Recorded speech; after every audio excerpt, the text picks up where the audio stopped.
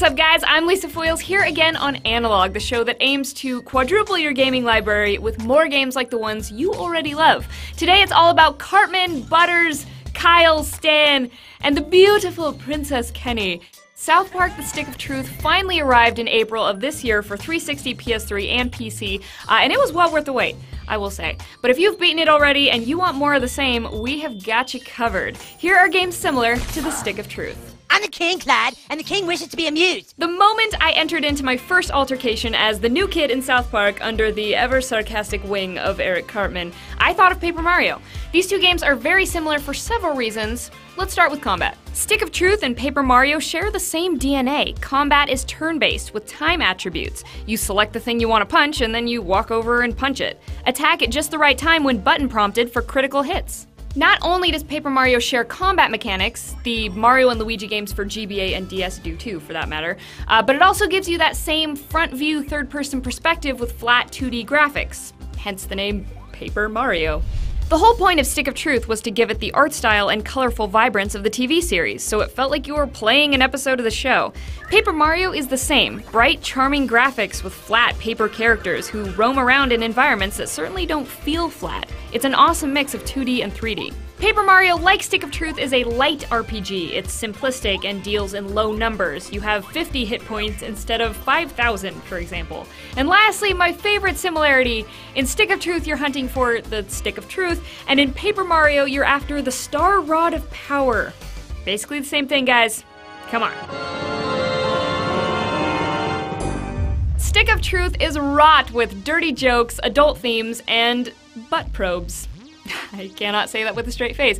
But underneath the toilet humor and the crude language, the game is really about being a kid. It's you and your friends dressing up in costumes and roaming the neighborhood on your epic quest. Well, same thing with Costume Quest. It's Halloween. You and your sibling, you select to be either the brother or sister, tromp through the neighborhood in your costumes in search of candy. But a creepy goblin snatches your sibling, and the adventure to save them and find out what the heck is happening begins. South Park, the game, and the TV show thrives by having adult themes that are tempered by a kid's interpretation. Kids see things differently, and Costume Quest recognizes that in combat. Same combat as Stick of Truth, turn-based with timed attacks, but once you enter the battle arena, your cardboard robot costume morphs into a giant mech with real magic powers. Each costume transforms radically once battle begins, and they each have different attacks. It's imagination come to life, sorta like Butters' alter ego, Professor Chaos. Costume Quest keeps track of the friends you make, similar to Stick of Truth's in-game Facebook page, and sadly they also share a short length. Both games can be beaten in about 10 to 15 hours. But they're totally worth it, trust me. Okay, enough childish games. If you like Stick of Truth for the clever comedy, wacky situations, and hilarious details, then you need to play Earthbound. This one was easy. Trey Parker and Matt Stone even cited Earthbound as inspiration for Stick of Truth. They wanted an RPG that made you feel like just a kid playing a game where a bunch of crazy stuff happens. Earthbound gets the crazy right. Just because it makes you feel like a kid does not mean it's kiddish. This game is hilarious. Yes, it's another turn-based RPG based off the original Dragon Quest model, but its characters, dialogue, and the ability to make fun of itself has made this a cult classic.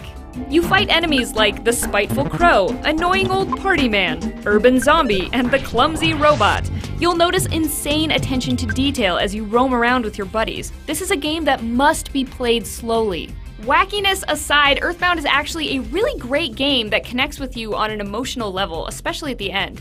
It's unexpected, but totally works. So if you want a real-life, actual quest, try getting your hands on an original Super Nintendo cartridge of Earthbound, or just make it easy on yourself and play it on the Wii U Virtual Console. Because trust me, it is impossible to find. Leave a comment with games you think are similar to South Park: Stick of Truth, and, you know, any creepy back alleyways you know of where people can buy Earthbound. Hit me up on Twitter @Lisa Foyles, and I will see you next week for another episode of Analog.